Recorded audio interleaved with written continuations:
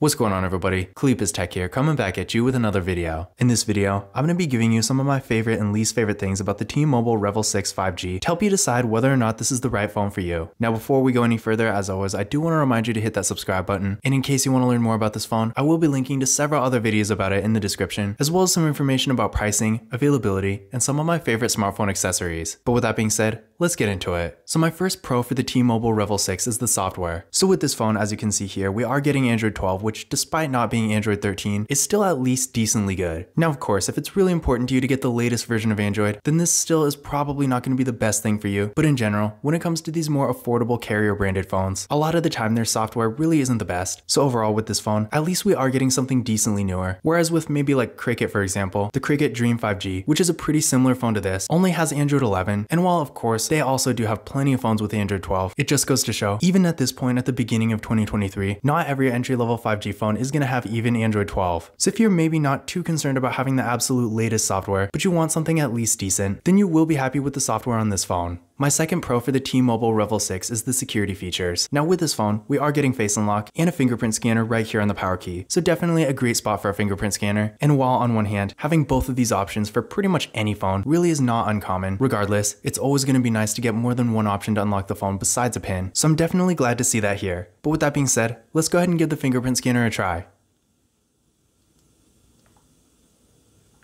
There we go, one more time.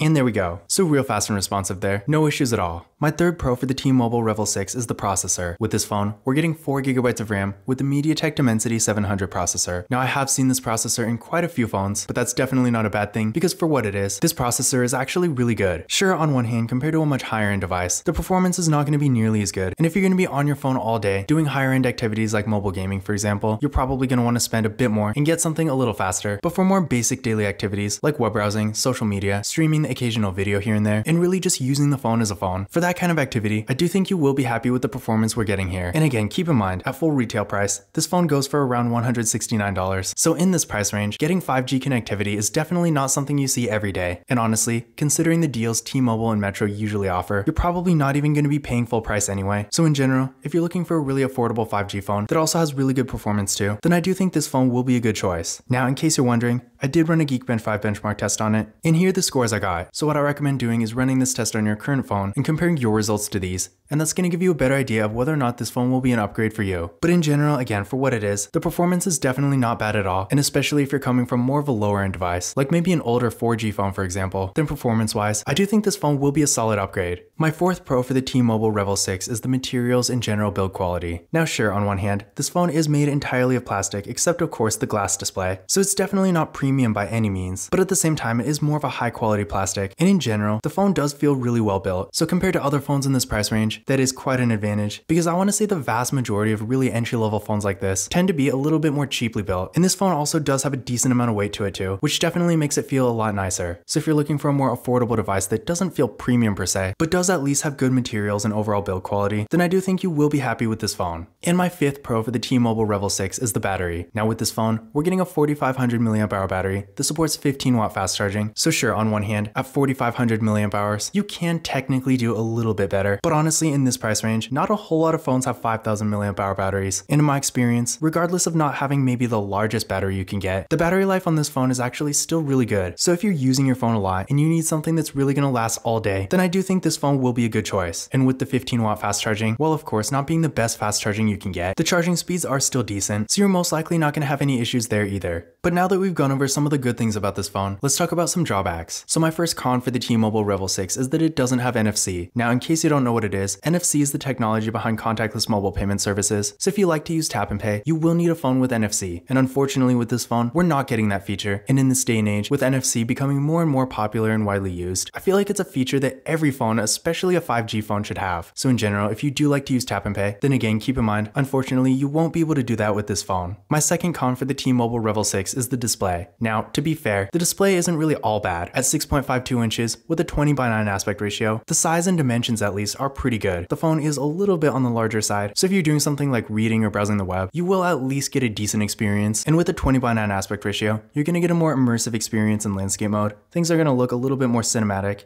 And if you're doing something like reading, browsing the web, using social media, stuff like that, with a taller and more narrow form factor like this, you'll be able to fit more content on the screen without having to scroll as much. Now, that being said, although the size and dimensions are pretty good, the image quality could definitely be better. With a 720p resolution and a PPI of 269, while being, I guess, okay for what it is, it's still not going to be nearly as sharp as a 1080p resolution. And even though the colors and brightness are at least acceptable, if you're really going to be on your phone a lot, doing stuff like watching videos, playing games, and stuff like that where the image quality really matters, then I feel like you're probably going to want to invest in a slightly higher end device that has a better display in general. Another thing I do want to point out is that the viewing angles, as you can see here, are really not the best. So if you're outside in the sun a lot, this phone is going to be a little bit harder to see. So overall, for more basic activities, the display is definitely going to be at least decent. But if you're really consuming a lot of content and doing things where the image quality really matters, then you can definitely do better. My third con for the T-Mobile Revvl 6 is the camera. Now with this phone, we're getting a 5 megapixel front facing camera. Then on the back, we got a triple camera setup with a 13 megapixel main camera, a 2 megapixel macro camera, and a 2 megapixel depth sensing camera. So in general, as far as features go, it's at least okay. It does have a macro camera, so I will give it that. But unfortunately, there's no ultra wide camera, and in this day and age, I feel like an ultra wide camera is more or less an expectation. In addition to this, for whatever weird reason, you can only use portrait mode in the rear camera and not the front. So in general, if you're taking a lot of pictures and you want a wider variety of features, then even in this price range, there are definitely better options out there. And for video, you can actually record 2K videos in the rear camera, but overall, if you're doing any kind of content creation, while the photo and video quality you get with this phone is really not bad for casual use, if the quality is a little bit more important to you, then you will want to get a phone with a better camera. My fourth con for the T-Mobile Revvl 6 is the speaker. Now to be fair, regardless of the phone, a phone speaker in general can really only be so good. And if you're using headphones or an external speaker anyway, this of course really isn't even gonna matter. But all the same, I feel like it is nice to have at least a decent quality phone speaker, because when you get good audio from the actual phone itself, it does give you quite a bit more flexibility when you're consuming content. And with this phone, unfortunately, first of all, we're not getting stereo audio. So when you're playing media, the sound is only gonna come out of the main speaker and not the earpiece. This is gonna make things a lot less immersive. So if you're watching a video in landscape mode, for example, it's definitely not going to sound nearly as good. And aside from the stereo audio, I feel like the phone speaker just doesn't sound very good in general. So overall, if you are consuming a lot of content, I would definitely recommend using headphones with this phone. Now that being said, of course, audio quality is definitely more of a subjective thing, so I'm going to play a sample so you can hear it for yourself.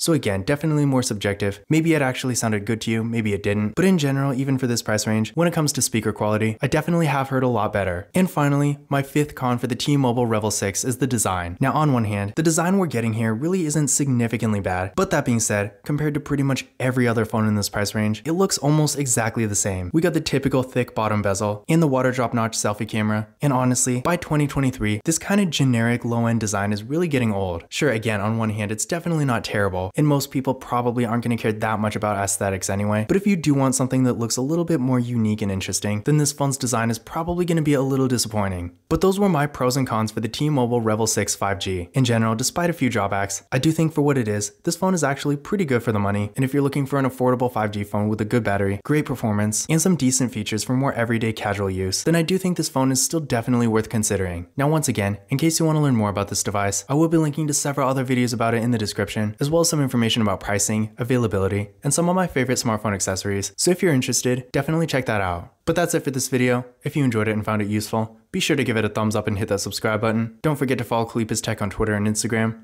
And as always, I will see you in the next video.